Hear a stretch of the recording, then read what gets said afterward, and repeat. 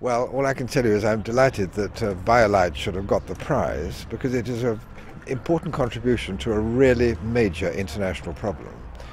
The emission of smoke and black carbon is not only very bad for the people who live in the houses where it happens, but it also contributes to climate change.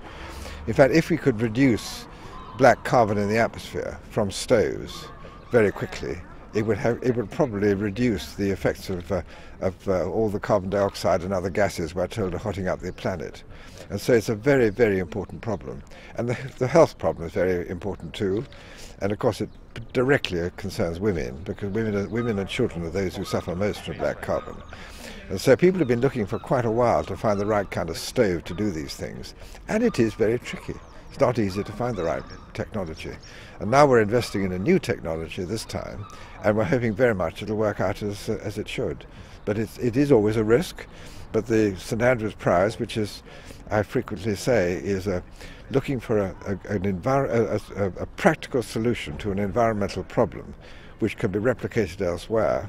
This is an ideal thing for a St Andrews Prize, because it is contributing to a major global problem, and it could produce the real answer to a lot of people's troubles, and indeed have good effects on climate change.